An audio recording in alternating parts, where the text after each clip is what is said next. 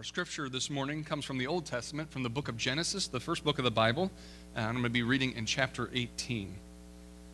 And it says, Abraham looked up and saw 3 men standing nearby. When he saw them, he hurried from the entrance of his tent to meet them and bowed low to the ground. He said, "If I have found favor in your eyes, my Lord, do not pass your servant by. Let a little water be brought, and then you may all wash your feet and rest under this tree. Let me get you something to eat so you can be refreshed and then go on your way now that you have come to your servant." "Very well," they answered, "do as you say." So Abraham hurried into the tent to Sarah. "Quick," he said, "get 3 seahs of fine flour and knead it and bake some bread." Then he ran to the herd and selected a choice tender calf and gave it to his servant, who hurried to prepare it. He then brought some curds and milk and the calf that had been prepared and set these before them. While they ate, he stood near them under a tree. This is the word of God for us this morning. This is an interesting little passage in the life of Abraham. If you remember, Abraham is the father of our faith. He is a man that lived in a distant country, and God called out to him and said, "I want you to go to this promised land and settle there, and your nation, or your descendants will become many nations, and you will be a blessing to all the earth." And so Abraham left his homeland, came to the land that we now know as Israel, and began to settle there. And it was while he was there that this passage happened, where he was at his tent one day in the heat of the day, so in the afternoon, when 3 men came to the entrance of his tent. And he ran out to meet them and bowed before them, calling them lords and saying he was their servant, and asked if he could get them some water, get them some food, and take care of them and offer them some hospitality. That was kind of the culture that Abraham lived in. It was a culture of hospitality to those who came by. As they came to his house, we don't know how many more miles it would be to the next town or even the next home. And so it was thought that people should care for one another as they come traveling through. And so Abraham ran out to greet these 3 strangers that were at his front door. Is that the kind of culture we live in today? If 3 strange men came up to your door, do you guys just open up the door and have them come on in and give them some food and something to drink? We wouldn't do that, would we? My Wednesday morning small group said, "No way 3 strange men are getting in my house," you know? I still remember growing up, my grandparents lived right across the street from us, and so I'd be over there quite often. My grandma, several times, we would see these men, usually it was 2 of them, with white shirts and black ties, coming towards the door, and grandma's like, "Quiet, get down," and we would hit the floor, and we'd sneak off to the side because we didn't want them to see us through the front door that we were in there, and she'd turn the lights off, and we just sit there quietly. I, of course, was curious, so I wanted to peek around the window and things, and eventually I'd see them walking to our neighbor's door, and so then the all clear was given, and we could make a little noise from then on. But we would kind of hide from people, and that's just because she didn't want to talk to them, right? But nowadays, if you see 3 strange men coming to your front door, we're worried about what? Pushy salesmen, maybe a con artist or someone wanting that kind of help, or even thieves might come up. Nowadays, you never know what someone's going to do when they're coming to your door. And so we hide, or we don't open the door, and we stay away. We don't offer the hospitality that Abraham did. When Abraham saw these 3 strangers, he offered himself as a servant to them and said, let me take care of you for a little while.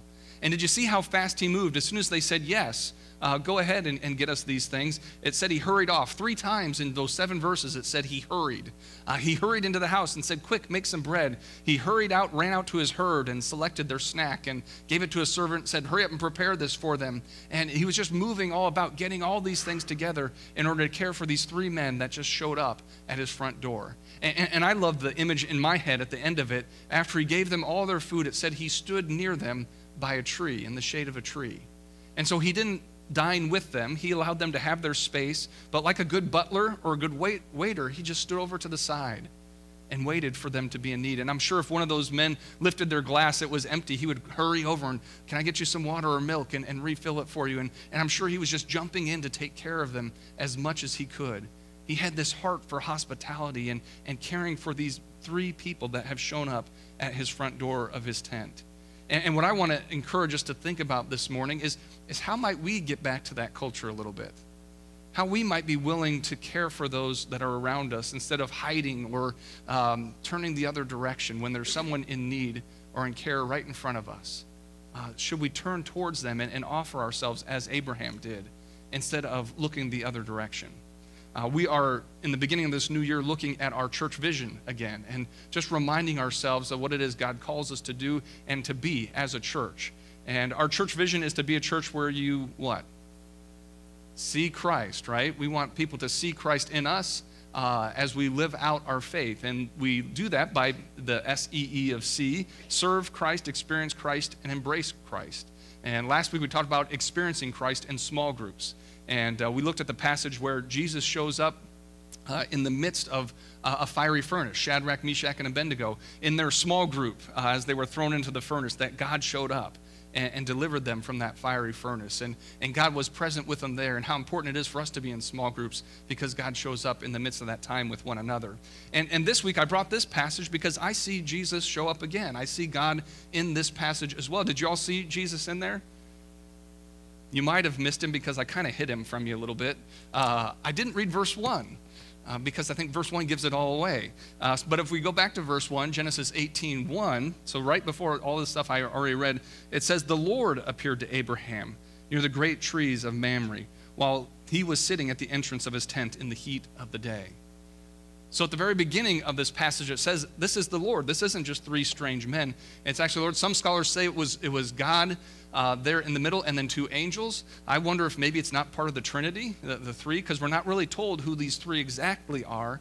But in verse 1, it says it is the Lord. But I skipped that because when we read that, we think, oh, well, Abraham knew it was the Lord when we read that. But if you read the rest of the passage, nowhere does it really look like Abraham knew it was the Lord. He says, "I'm your servant, my Lord," and it was lowercase l. Did you notice that? If it was God, it would have been an uppercase L for Lord. And so Abraham doesn't realize it's the Lord, and yet he served these three people as if they were the Lord, didn't he? Didn't he serve them as if they were? And we would all say, if Jesus shows up at my front door, I'm letting him in, right? I'll let him in. I'll take care of him. But three strangers? No way. That's kind of our attitude. But that's not what God wants us to do. God wants us to see him in everyone around us. God wants us to see Christ in every person so that we might choose to serve them as if we are serving the Lord. And so that's the key that I want us to get as we think about where we serve and how we serve, is to not look at maybe the work we have to do, but look at other people as if Christ is in them. And we serve them as if we would serve Christ, the one who gave his life for us. And as we think of serving and looking at our vision as well, as we talk about small groups, you could argue with me that Jesus never tells us to get into a small group. I've read the Gospels, all four of them. And it doesn't anywhere in there Jesus say, to be a Christian, you have to be in a small group. Jesus doesn't say that. I think he lives it, so I would have that conversation with you. He lives it. He has his 12 disciples. He even has 3 that are even closer than that, kind of his inner circle of James, John, and Peter. And so Jesus lived in small groups, but he never says you have to be in a small group. So we could have that conversation. When it comes to service, you can't have that conversation. You can't say Jesus never said to serve, because time and time again in the Gospels, Jesus says, be a servant. Serve one another, care for one another, love one another. Time and time again, he says that's something we are called to do as followers of him. Just a few examples from Mark's Gospel, chapter 9, says, this is Jesus talking, anyone who wants to be first must be the very last and the servant of all. So Jesus says we are to be servants of all people around us. Mark 10 says, for even the Son of Man, that's Jesus, and he's talking here again, even the Son of Man did not come to be served, but to serve, and to give his life as a ransom for many. Jesus, God in the flesh, he didn't come to be served. Now, we all should serve him, right? He's worthy of that service. We should honor him with it, but he says that's not why he came. He came to serve, to give of himself for others. And then just the last one, again, there's many of these in the Gospels, from Matthew 25, whatever you did for one of the least of these brothers of mine, you did for me. And so right there, Jesus says exactly what we're talking about. He says, see me in anyone that you serve. If you see someone who's hungry, feed them as if you're feeding me. If you see someone who's thirsty, give them water as if you would give water to me. If you see someone that's lonely, visit them as if you would visit me. We are to look at the people around us and recognize that Christ is in them. And then we should serve them with a servant's heart and care for them as if we were caring for God himself. And so I want you to be thinking about, how is it that you serve God? We want every person connected to our church to have at least one ministry that they serve in, one place that they care for other people, that they offer the skills and the talents, the gifts that they have in order to transform this world through God's love and God's grace. Hopefully, as you came in, you got a little opportunity to serve sheet. Did y'all get those? Can you take that out? I hope that y'all got those as you came in. It just is a list of some of the opportunities to serve. If not, there's extras over on the welcome table. It just has a list of some things that actually came to my mind and to the staff's mind of current opportunities, current things that might be needed. You know, sometimes opportunities to serve, they just walk up to your front door like they did with Abraham. Other times you have to go looking a little bit. And you don't always know those opportunities are there until someone lets you know. And so these are just some ways to let you know there are opportunities for each and every one of us to serve. Just looking through the list a little bit, ushering, just passing out the bulletins, taking the offering. If you're here on Sunday, you could be an usher and help out. And you just circle which service you'd like to do that, or usher coordinator if you'd like to schedule the ushers. Maybe you're gifted at that, at scheduling and coordinating people. Some people are a lot better at that than I am. And right now, Sonia does that, but it'd be a great thing to kind of set off of her plate if you're interested in doing that and coordinating some of our ushers. The next one's an indoor Larry. That needs a little explanation. Larry McArthur is one of our members, one of our church members. He was here at the last service. But Larry takes care of all of our church property outside of the building. He mows our grass. He moves the gravel in the parking lot. He paints the lines out in the parking lot. Just about anything outside he does, or he and his wife, they take care of the flower beds and things just because he wants to. He loves to serve in that way. He says it gets him out of the house. He enjoys doing it. And for the staff and the church, it's awesome because we don't have to worry about it.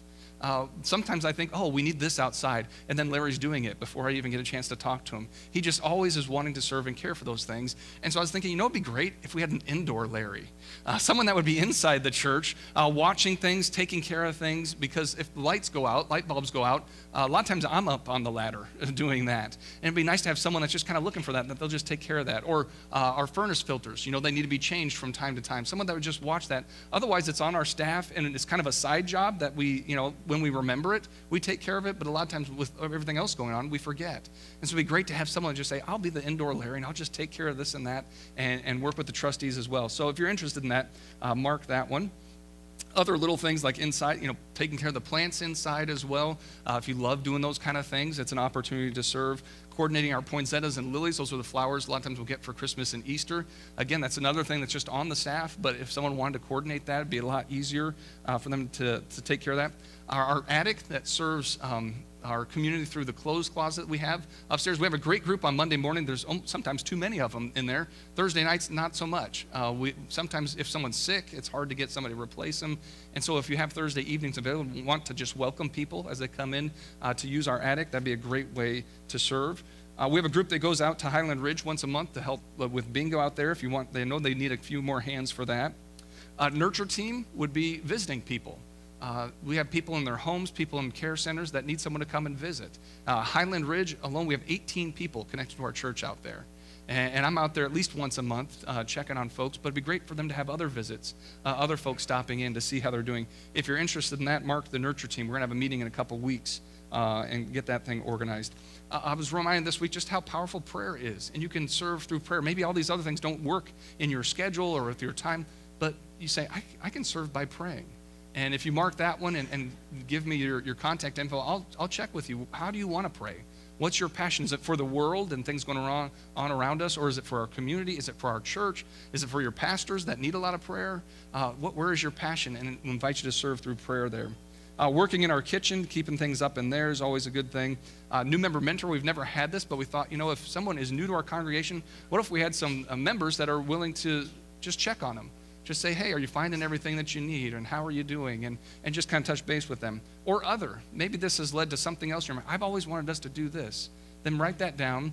Put your name on there, contact info. I have baskets on both sides. So after the service, you can come up and you can just put that in the basket as an offering. And it's a way that we can serve. Find those opportunities to care for others that are around us. Those are just some of the ways that I saw this week as I was thinking about what is it that could use an extra pair of hands, an extra pair of feet, an extra heart to care for those who are around us. And as we do this, as we serve one another because we see Christ in them, our hope is that they'll see Christ in us too, right?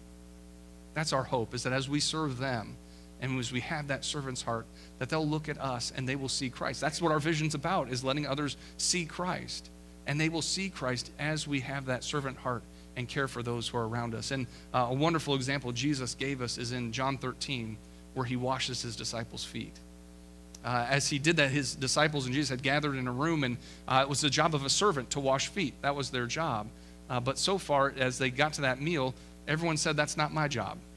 That's somebody else's job. And the disciples, one of them probably should have done it, not Jesus. He's the master, he's the teacher. But eventually Jesus said, I'll do it. I'll wash their feet. And he got a towel, and he got water and began to wash his disciples' feet. He was willing to say, I'll do that for you. I will serve you. And he showed us a servant heart. And I love seeing that in people around us. A few weeks ago during the holidays, Kinsey closes down for a little while. And so during that time, 2 days, Dolores Reinhardt, who did our children's moment, she came in and she started cleaning our kitchen. Our kitchen, we use it quite a bit, but we don't always give it the full cleaning that it deserves. And she just started cleaning. I had no idea she was coming. She just started doing that. One full day, I think she was on her knees scrubbing the floor, just cleaning that thing off. It looked like a brand new floor when she got done. It was amazing. And I just wanted to publicly thank her for that service that she gave to us and the great cleaning that she did in there. But also then a few days after that, I was talking with Diane Jones, who is our custodian. And Diane was kind of saying that we got onto that Dolores had been in there cleaning. And Diane said that she apologized to Dolores. And she said, I'm sorry, I should be doing this and I should be cleaning that. And Diane only works 10 hours a week. That's what we pay her for, at least 10 hours a week. But she does vacuuming the whole building, mopping, wiping everything down, takes care of our trash. Those 10 hours go pretty quick, taking care of this building. And so she was saying she was sorry she couldn't get to more and clean our kitchen that way. And Dolores said, don't be sorry. This is not your job. This is our job. And I was just amazed at that servant heart that she said, this is our job. This is our church. We're to take care of it. So often the attitude I see in this world is it's someone else's job, right? Someone else will take care of it. We pay someone to do that, so I don't have to do that. We don't have that servant heart because we expect someone else to do it. But Jesus doesn't expect others to do it. He expects us to do it. He says, you are my servants. As we follow him, we're called to serve one another, to see Christ in them, and then hopefully they can see Christ in us as we care for them, as we serve them. So I want to challenge you and encourage you to find your ministry.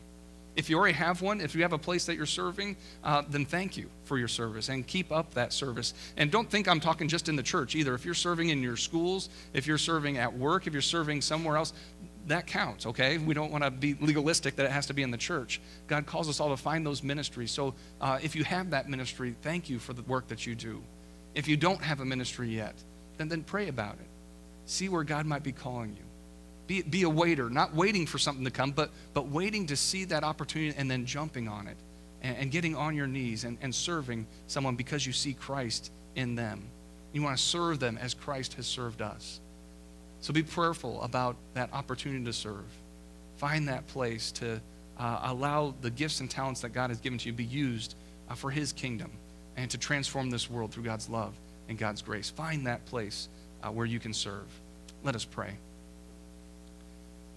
Gracious God, we thank you that you call us to serve, and not just because you want to be a master that tells us to serve, but because you first served us, because you first came not to be served, but to offer yourself for each and every one of us.